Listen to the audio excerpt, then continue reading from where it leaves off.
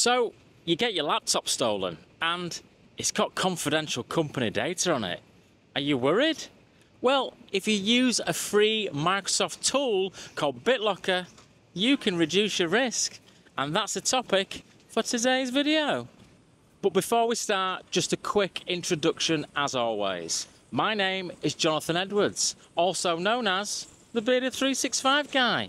Now, I help businesses all over the world with their Microsoft 365. You can find more information at bearded365guy.com. And today's video is brought to you live from Manila in the Philippines. So let's take a look at a couple of different scenarios. Now, I've already talked about one. You get your laptop stolen, or maybe you just leave it on a train. Whoever finds it can simply remove the hard drive and get at your data. Not a good thing. Or let's look at another example. Funny story, actually. I once spoke to a business owner and they'd just bought lots of new computers for their business. And I said to them, what did you do with your old computers, by the way? And they said, oh, we sold them on eBay. And I said, with all the data on them? Yeah. Now, as I've said already, you can reduce your risk by using a free tool with Windows 10 or Windows 11 called Bitlocker. And if you're a Microsoft 365 user, you can manage all of your Bitlocker policies right inside of Intune. So how does Bitlocker work? Well, Bitlocker is encryption, and you should know by now that when you encrypt data, it scrambles it all up until someone comes along with the decryption key. Now today, in most modern day computers, there is a hardware chip inside it called a TPM chip, and the decryption key is stored on that chip. So if someone comes along and whips away the hard drive, that data can't be accessed. So now it's demo time. How can you use Microsoft 365 and Intune to encrypt all of your computers? Well, the first thing you're going to want to do is gather a report on all the computers in your business. Are they able to be encrypted? Is the TPM chip too old? Is the operating system too old? Are they already encrypted? How do you do that report? Let me show you now. Okay, so I'm logged in as a global admin to my Microsoft 365 test tenancy. So the first thing I want to do is go down to Admin Centers and Endpoint Manager. Now, once that launches, I'm going to go here to Devices, and I'm going to go to Monitor, and I'm going to click on here, Device Encryption Status. So this is a really handy report before you start creating Bitlocker policies. It will show you all your devices in your business, and it's going to give you some key information. The first bit of information is the TPM version. So here we are at 2.0. So your TPM needs to be 1.2 or later, okay? The encryption readiness, all my devices are ready to be encrypted, and the encryption status is not encrypted. So we're in a perfect position now to create our new Bitlocker policy. Now, obviously, your report might look a lot different, especially if you've got older devices. Now, if that's the case, I would certainly look at creating some Entra ID device groups and putting all the devices that are ready and they have the right TPM version into a group. And then you can assign that Bitlocker policy to that group. So that's the first bit. We look at the report and we see which devices can be encrypted. What do we do next? So now you've got your report, we're nearly ready to create our Intune policy. Now, it's worth noting at this stage that your TPM chip needs to be 1.2 or later to have Bitlocker enabled. Now, if you're using Windows 11 inside of your business, Windows 11 already needs a TPM chip of 2.0. So you'll be okay. Let's hop over to Intune and create that policy. Now, the chosen way I like to do it is called silently. I don't want lots of Bitlocker pop-ups appearing on computer screens. If that happened, the IT support phone would be red hot. Okay, I'm back in Intune. Now, there's a couple of ways that you can configure Bitlocker. So the recommended way is the way I'm going to show you. So we go to Endpoint Security. And you can see under Manage, we've got a section here called Disk Encryption. So we're going to there, and we will see that we've got no policies in place at the moment. So what I can do now is create a policy, select a platform, Windows, and select a profile. Now we've got two options. We've got BitLocker, or we've got something called personal data encryption. Now, personal data encryption, PDE for short, is quite a new technology, and it only works in Windows 11 version 22H2 or later. Now, with BitLocker, the hard drive and the data is encrypted until Windows boots up, and at that point, it's then decrypted. Personal data encryption does go a step further, and it works with Windows Hello for Business. And that means that the hard drive and the data is encrypted until the user authenticates with Windows Hello for Business. So it's taking BitLocker a step further.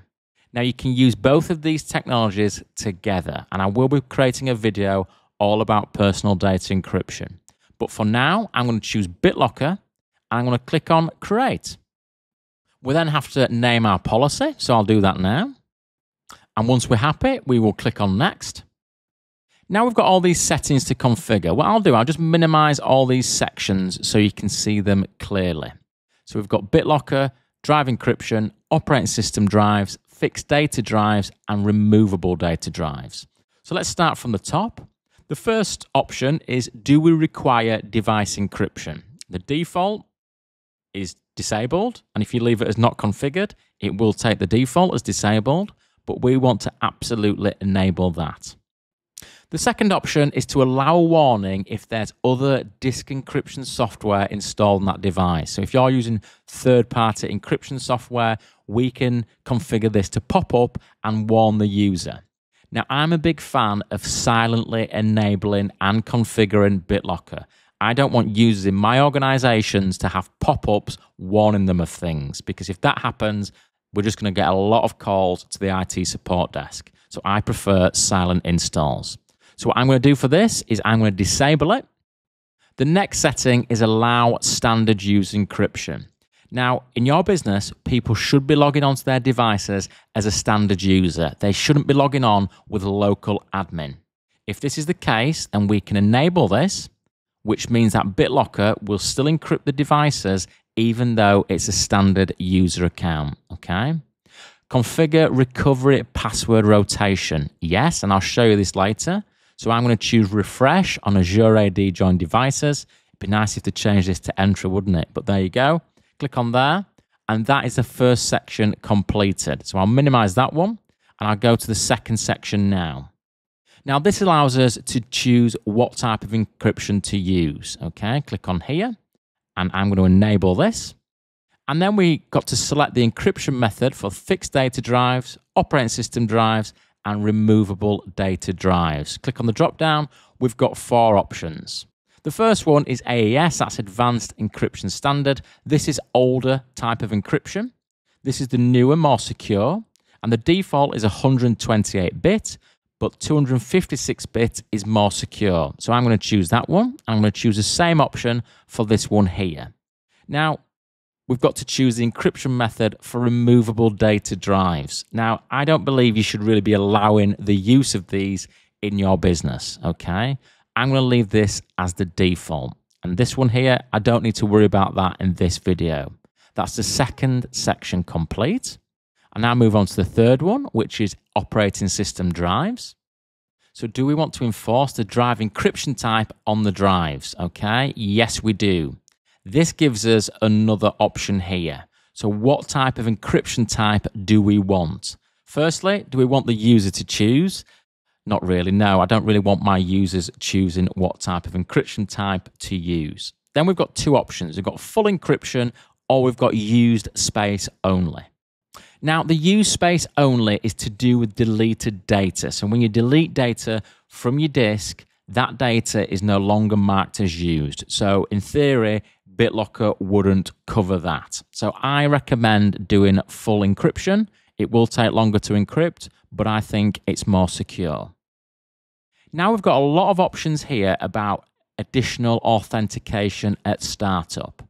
Now, as I've explained, the way BitLocker works, someone powers on the laptop or the desktop computer, And Bitlocker communicates with the TPM chip and it decrypts the device, so the user doesn't have to do anything. As an additional security feature, you can make the user enter a PIN number when they switch on the device.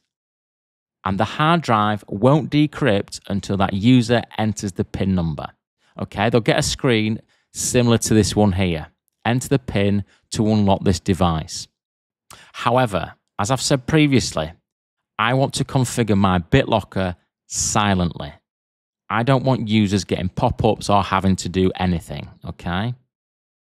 If you do want to go down the additional startup PIN, it is going to be more admin work for your IT team, because in theory, they might have to go around all the computers and almost manually do Bitlocker, okay? But require additional authentication at startup, we're going to say enabled, because we want the TPM authentication. Allow Bitlocker without a compatible TPM, okay? Again, I'm going to set this to false.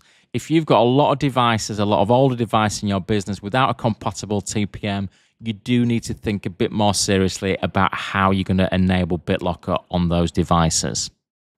So these here, these are about the PIN numbers. I'm going to choose this one here. I'm going to go into here, choose that one here.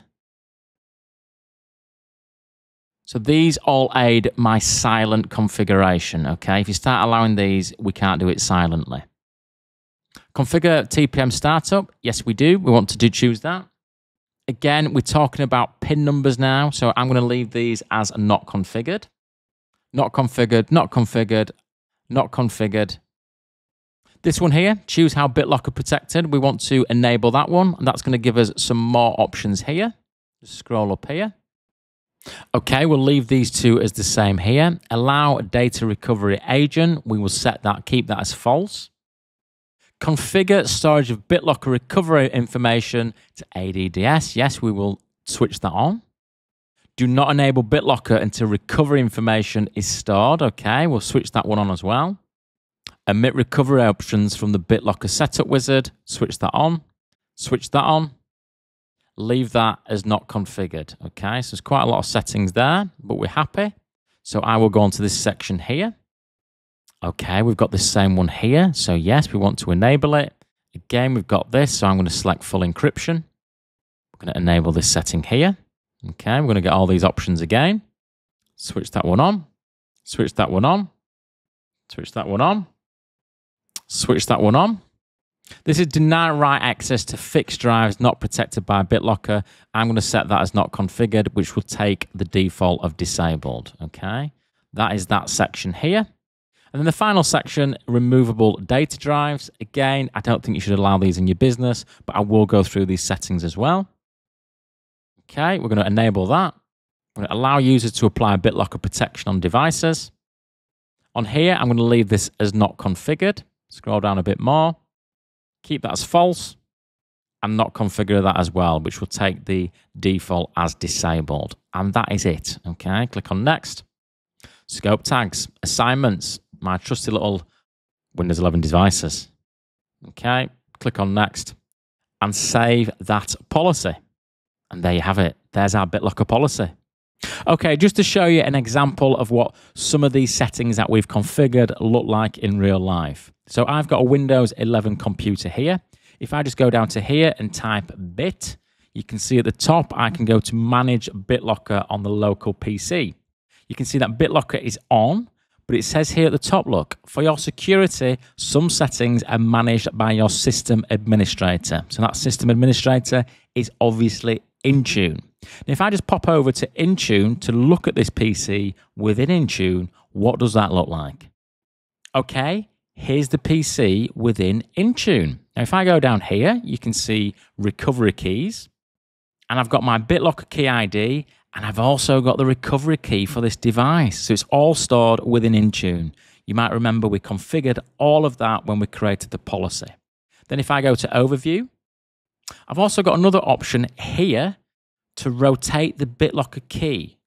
So if you're concerned about the security of a Bitlocker key, maybe someone's downloaded them all into a spreadsheet for ease of use, then what you can do, you can come into here and you can quickly rotate it. So that essentially is Bitlocker and Intune. Now you've created the policy and the PCs reboot, they will start to encrypt using Bitlocker. I would recommend that you keep checking that report, keep checking the status of all your PCs in the business. I hope you've enjoyed this video. Look forward to seeing you again soon.